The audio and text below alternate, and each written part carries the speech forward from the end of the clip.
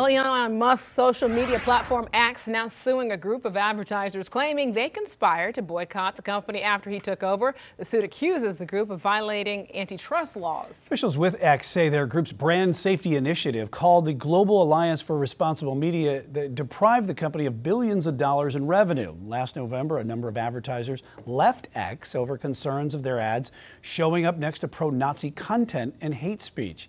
I want to go ahead and bring in Chief Legal Analyst Khalif Rhodes. And Khalif Rhodes, if advertisers do not want to advertise, they have that right not to do so because that is their prerogative. Individually. That's the key. Individually. So if I decided as Kraft, you know what, I don't want to do this, and as, you know, Budweiser, I don't want to do this. But if we come together, if now we're saying, you know what, we're going to make this coalition and we're going to collectively decide we're not going to go there. Now that's antitrust. Now you're talking about collectively, you know, shutting out someone, and the government doesn't want that at all. And so there are a little bit of legs to this argument. They'll argue that, no, we individually did this on our own. We didn't come together. This was a decision. Now we happen to stand by these issues and these beliefs and these platforms, but we don't want to say that we agreed that we wouldn't use your platform. We're deciding that we're going to not use a number of them. So it wasn't strategically targeted towards you. That's their defense. But does he have a claim?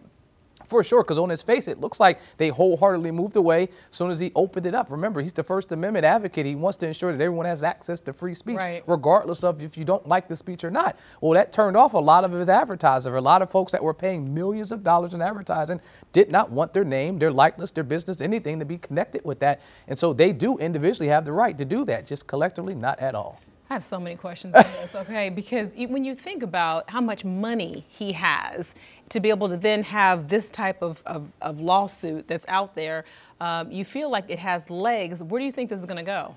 I mean, I think for sure, because remember, this is not a publicly traded company. He owns this on his own. So individually purchases for billions of dollars out of his own pocket. So let's start there. So, and because he is kind of a personal person, like he takes things personally. So California was overtaxed him. He moved it out of there. Most recently SpaceX, move it out of there. So he takes shots at him as personal. I think if this case loses on any level, he will appeal it. I don't see him settling for any amount because he feels like he's been wrong. And he feels like he's standing on the right side of the law. That at the end of the day, the First Amendment is why I purchased X. He purchased X because he felt like it was being mismanaged. He felt like folks' voices were being censored. And I want to ensure that censorship doesn't happen. So I think for him, this will be like the hill that he chooses to fight, to stand on, that I won't back down. Even if I lose this case, I'll continue and I'll continue because you know what? I have the money, I have the resources.